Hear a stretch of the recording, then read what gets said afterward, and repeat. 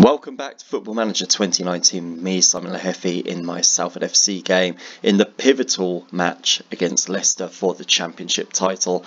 It turned out to be an absolute stunner, 5-1. Salford crowned the champions at the end of this game, but look at the stats. This is what it's all about. So 24 shots, compare that to the 8 of Leicester, 13 on target.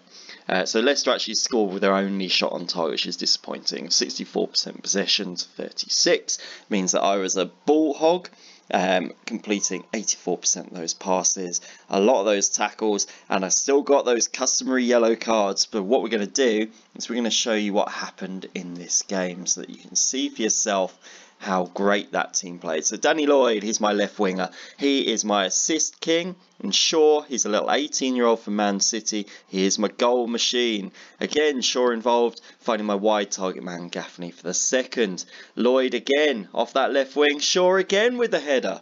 It's unbelievable the number of crosses that they're getting back through Lloyd again. Why haven't they picked him up? Gaffney, again, wide target man, far post, 2 goals for him. And now this was their lucky goal. I don't blame Ted Smith for that. I reckon the defence should have closed them down better. But again, Lloyd was on the ball, found Greenwood, and the forgotten man Rooney, he's barely played this season, meant that there was a 5-0 victory. And that crowned Salford as the champions.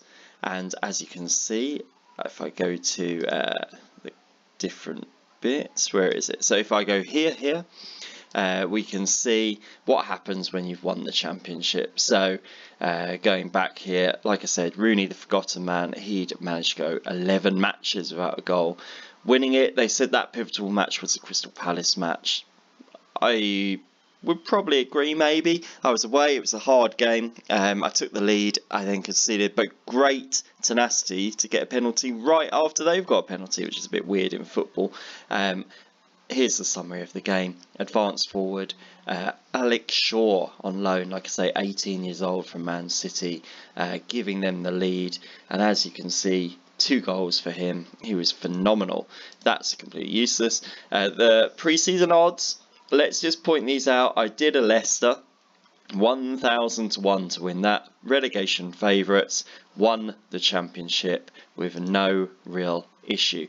Looking in here, I think there's 4 games left and we've already won it.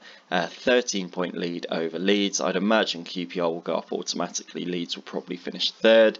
And down at the bottom, without being harsh, I said Fleetwood would probably go down. Looks likely they're pretty rubbish. So average ratings, Danny Lloyd, my assist king, he seems to be doing pretty well. And on whole, the squad has been really good in the last few games. Seems to be getting a few goals. Alex Shaw has been phenomenal.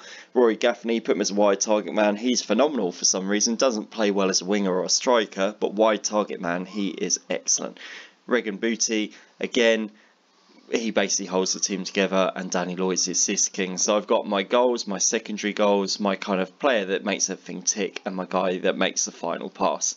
Really good season for them.